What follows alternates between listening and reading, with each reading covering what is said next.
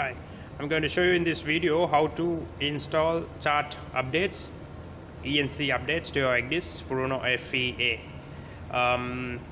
Actually, I have installed new charts for the next intended voyage, and I have downloaded all the chart updates through Voyager Planning Station Voyager 7, and I have exported the updates to my pen drive and connected it to ECDIS. Now going to install the chart updates. Press menu on the keypad, chart menu, load and update charts from CD-ROM, browse and select drive. Oh god, where is... I'm sorry, I had not connected my pen drive. Now I've connected. Okay, the same way, menu, chart menu, load and update charts from CD-ROM, and you will be prompted to this page. Then browse and select drive E. Drive E is the pen drive. Select these are the 3 folders which contain chart updates. Okay, one by one. This one, select chart and click load. Select all, give select all, and you just wait. Now chart update is in progress. Manual selection, no need. Just ensure that all the navigation purposes are here. The name, permit missing only, and click load. And it will take some time for send conversion. Okay, there is not many charts. Right, that is finished, and do the same to the next 2 folders as well.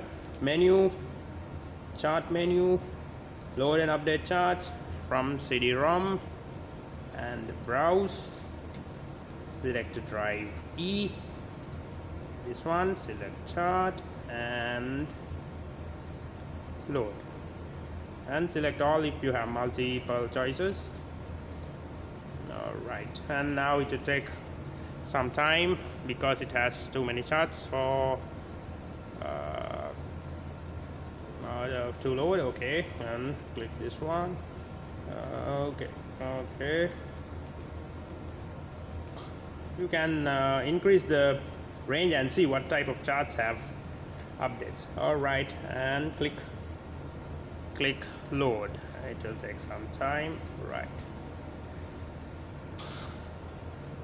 Alright, it's being updated. Only very few charts have updates for this one. Okay. Right, and do the same for AIO as well.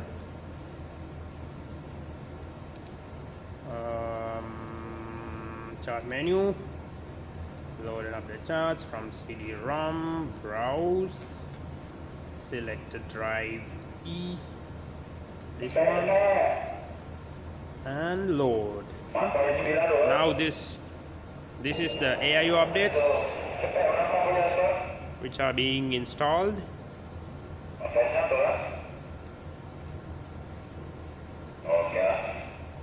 Okay, error, click OK to the error messages. Once again, click load. Okay. Right, so now your chart updates have been installed. Oops, sorry. Go to chart menu, chart catalog, and yes, it's very nice. Actually, I am going from here to this port, so all the charts are green in this area, so update installation is successful. These charts are all gone. This is long expired, so I'm keeping these charts just in case if I have to plan a passage towards this side, I can make use of this. Otherwise you can remove permit, and then you can remove chart as well. Now the next step is to synchronize the 2 ECDISes. I will stop the video from here and start a new video for synchronization. Thank you for watching.